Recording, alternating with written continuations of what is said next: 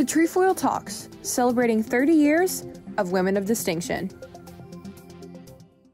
Hello, my name is Mary Pat King, and I'm the CEO of Girl Scouts of West Central Florida. Welcome to our Women of Distinction Trefoil Talks, a reimagining of our annual Women of Distinction event that honors its 30-year history. These live panel discussions will feature past Women of Distinction honorees and other notable women in our community. They'll be giving advice for young women who are making decisions about their future, continuing our goal of connecting today's women leaders with the future women leaders we are building at Girl Scouts. We are able to further our mission of building girls of courage, confidence, and character who make the world a better place because of your generosity, which is needed now more than ever. If you find this program to be valuable, please consider making a donation by visiting gswcf.org/WOD, and we hope you will. And now, the Women of Distinction Trefoil Talks.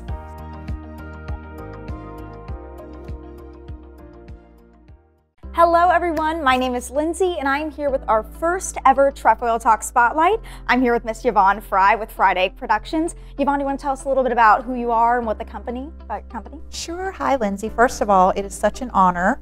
We're going to hear more about what we've been up to, but I am tickled to be with you tonight and with our audience. Fried Egg Productions is a boutique marketing communications company, and we are thrilled to be the media partner for these series, the year-long series of Trefoil Talks. So thanks for the welcome and for hosting us tonight. Thank you for being here. It's very exciting. So a month ago, we started a process for our year-long Trefoil Talks, and you and I hosted together.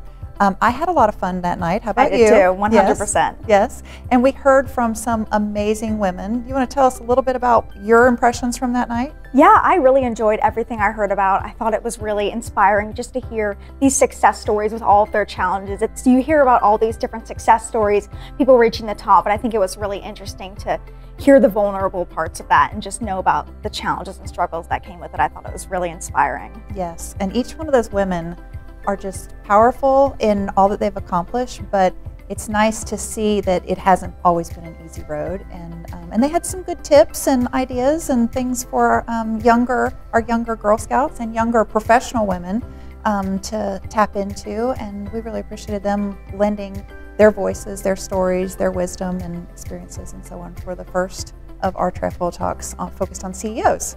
So can we talk about Girl Scouts though for a few minutes? Yeah, of course. You're a Girl Scout. I am a Girl Scout. I've been in Girl Scouts since I was in kindergarten. I started right out as a daisy and I've been going up ever since. And you are officially a what now? I'm a year one ambassador. So that's the final level of Girl Scouts when you're a junior or senior in high school. So you're almost ready to finish high school. What are some of your interests in school and maybe beyond? I really don't know about anything beyond. Still kind of everything's up in the air. Definitely interested in possibly going into some sort of production. But at school I've been involved with a lot of different theaters, singing, chorus and stuff like that. And I swim too. And you're very accomplished, very articulate, amazing. I've just enjoyed so much getting to work alongside of you. I have a lot of respect for your talent. And the reason that you're engaged the way that you are to host and co-host with me is you are in the Media Girls program. Tell us a little bit about that. Yeah, so the Media Girls program is basically a team of about 35 girls who are the representatives for the voice of the girls in the Girl Scouts of West Central Florida. So whenever anybody's going to talk to the media, do press about Girl Scouts, people want to see the girls' perspective, so that's where we come in and we talk about our own personal experiences with Girl Scouts and just sort of advocate for the things that Girl Scouts can do to girls. You are a tremendous ambassador. To have 30-fold of those, wow, that's a powerful force. So I am a great group of girls. Yes, I can tell. How has being involved in that program influenced you and some of the things you're interested in for your future career? It's influenced me a lot. I never really thought about the whole idea of production of the behind the scenes things until joining the Media Girls. When I was in middle school, kind of going to those new sets and doing photo shoots, it was really interesting just how everything was able to work. And it's fun too. Yeah, it is fun. It's so fun. It's kind of fun to play dress up sometimes, get to perform and all that, but I think it's really just shown me that there's a future in that, and it's also been a great way to develop just people skills, how to talk to people, and just how to articulate your ideas better. Well, and something that you believe in and that has impacted your life so much, to be able to be an ambassador and share that with other people, whether that's other girls or adults that might be donors or volunteers or what have you. I'm sure that's very rewarding and will lead you to a lot of other success in life. Your role as a media girl, here we are, we hosted, you saw our production company in play. We did a tech run through the week before, worked with our panelists, with my team, and then we did the live stream and had a lot of fun with the online audience. What did you learn, or what were your takeaways that were new or interesting to you? One takeaway that was kind of new was just about kind of the way people were just able to work through the bumps in the road. It was really interesting, especially with everything being on Zoom. So much is online. I mean, our live stream was over Zoom, obviously, but it was just really cool to see how people were able to adapt to the new changes and just get through it. Yeah. Well, and that's, I always say with people, and with technology, you're always going to have some challenges, and it's how you work through those that really define the culture and reflect you, who you are, and your character, and what's important. And I'm proud of my team, but I'm glad that we could share that with you, because problems always come up. You just got to count on that. So trying to be as prepared as possible with things is always important, and then being able to deal with the challenges, that's all part of it. So yay. Yeah, very exciting. Real life experiences, that's what it's all about, isn't it? I do have a really pressing question. Cookies. Yes. Let's start first of all with the important things. What's your favorite? 100% Thin Mints. There's a reason they're bestseller. They're my personal favorite, and I think they're the best ones. They are. I like them in the freezer. Yep. That's the best way to do it. We should do a poll, online that's, making sure that everybody understands that that's priority, just making some hard data You're not collection. eating them right if you're not putting them in the freezer. There you go. Not at all. Selling cookies. What you started, you were in kindergarten when you Kindergarten, first grade, we started selling cookies. At first you do it where your parents are with you. A lot of times you start out doing cookie booths where, you sit up in front of Walmart, you ask people if they want to buy cookies, and eventually it goes into more completely independent. We run our own booths now, our parents aren't there or anything like that. So it's been really cool just to go through the motions from being, having your handheld to being able to do this little business all on your own. That is so cool. And I would say for me, I have such respect for Girl Scouts and what it means and its impact, but the entrepreneurial experience that it offers every single girl, to me as a female entrepreneur, is so important. I think that there's so many things that keep girls from their full capacity in that realm, and this is just an easy way to walk it out and see that they really can do it. I have an expression that nothing happens until you sell something. And in for-profit businesses, that's what you got to do in order for other jobs, to be able to exist and so on. So I love that.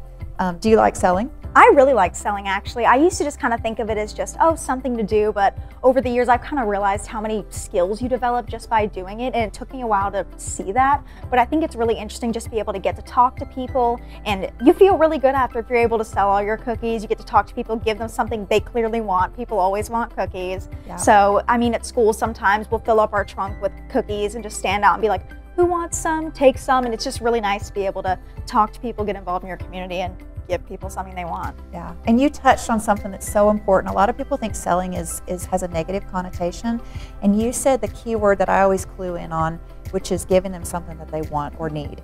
And being able to really discover that and provide solutions, provide something that's enjoyable or helpful or what have you, that's what selling is all about. It's not about manipulating people, it's really truly about delivering something that improves their life, gives them something that they need or enjoy, and you nailed that, because that's what that's all about. It's not something that's negative, it's really a positive thing, or both sides win.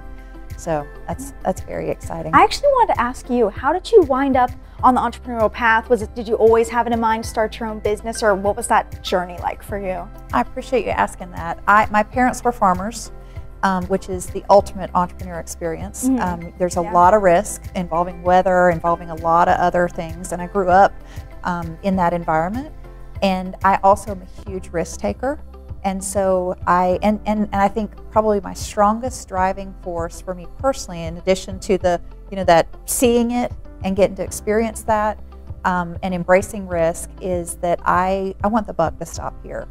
I really want to take responsibility for the results, the engagement, what we deliver, and it's hard for me to step back and give that to somebody else when I know inside me what burns, of the desire that I have to really deliver results, a great relationship, all of that.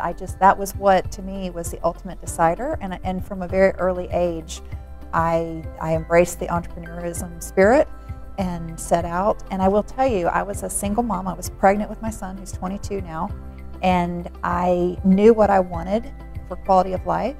And part of that comes from being able to make your own hours.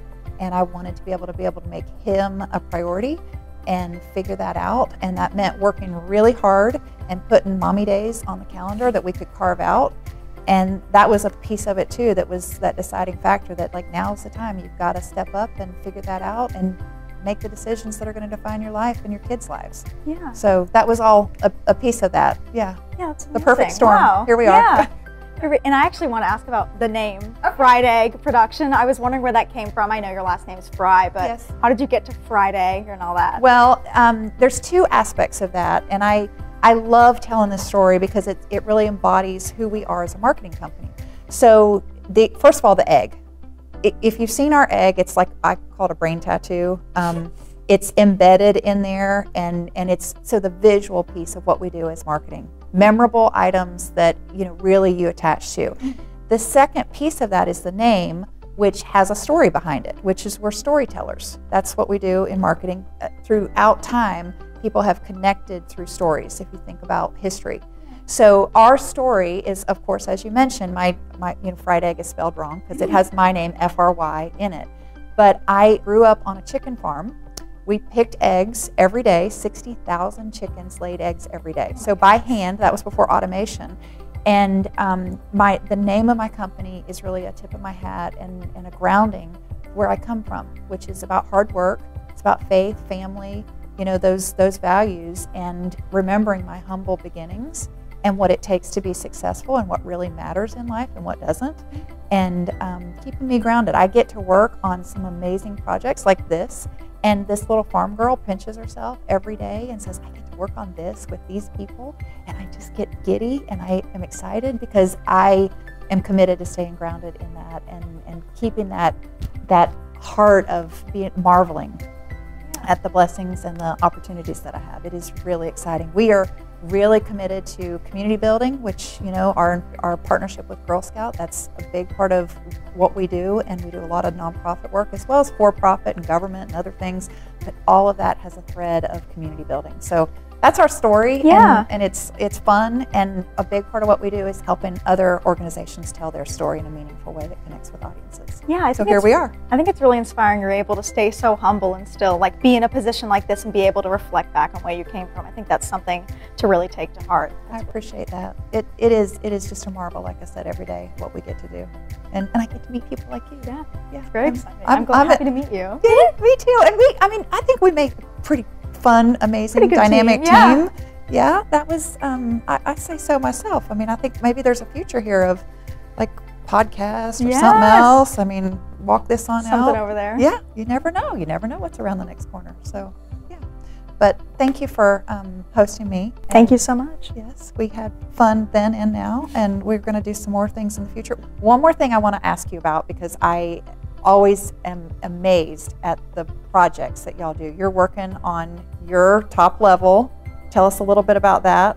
Yes, so I'm currently working on my Girl Scout Gold Award, which is basically the equivalent of an Eagle Scout for Girl Scouts. And so the whole goal is that you pick a topic, you see an issue in your community, and you work out to do your part to resolve it. So my issue was a lack of education about environmental issues among younger people, because I think, the next generation, the environment and the world is in our hands. And if you're not teaching kids, the younger the better, to teach them why we should care about the planet and how we can care about the planet so that we're setting ourselves up for success for years to come. So I've been doing a lot of outreach, giving different presentations to my old elementary school, to kids in my high school, middle school, stuff like that. And I've been helping a Girl Scout troop of, they're all about 8 or 9, get their Environmental Explorer badge. So that's been really exciting, just to see them learn along the way. But it's been a really cool process. That is awesome. How has it been with trying to educate your peers and engage them? I bet that was probably the most challenging part. Yeah, it's definitely a little difficult trying to get people engaged with it, but I think once you kind of go over why it's so important to care about the planet, obviously with all the climate issues, climate crisis happening right now, people get a little more interested once they understand why they need to care and why this is so important and how it will affect our futures. That is so cool. I have a lot of expressions, things that I go back to, and one of the things of what I'm involved with is encouraging myself and others to always stay grounded in your why. And if people don't understand the why, again, you touched on like just the heart of how to be effective in that. If you don't understand the why, you never buy in. So you are, I'm sure, delivering a great impact with your work on that. When will you finish that? When does that wrap up? I'm thinking I'm going to be wrapped up by the end of this school year, right around the beginning of summer. So that's exciting. Congratulations! Thank you. That's exciting. I want to know all about the celebration on that and so that's wonderful. Thank you. Well, we have another event coming up, another live stream in June. Tell us a little bit about that. What do we expect next? Yeah, so our next topic is going to be on civics for our next Trefoil talk. It's going to be on June 2nd, and again, just like Yvonne said, it's going to be another live stream. And we've got several elected officials locally that will be hosting for that one, and we're excited and hope that everybody can join us, and look forward to that on June 2nd, 7:30 on our Facebook here and YouTube. Thank you, and we'll see you soon.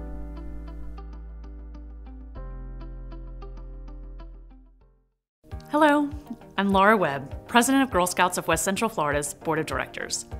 Thank you for joining us for our Women of Distinction Trefoil Talk. I hope you found it insightful. I want to give a special thanks to our sponsors, including Fried Egg Productions and Premier Eye Care, for their generous support of this project, as well as so many others. And thank you to everyone watching for your belief in girl possibilities through your support and participation with Girl Scouts of West Central Florida. We provide life-changing opportunities for thousands of girls and young women in our community, but we couldn't do it without you. You can still go to gswcf.org/WOD to make a contribution. Thank you again. We hope to see you at our next Trefoil Talk and in person at our 30th anniversary event on March 18th, 2022.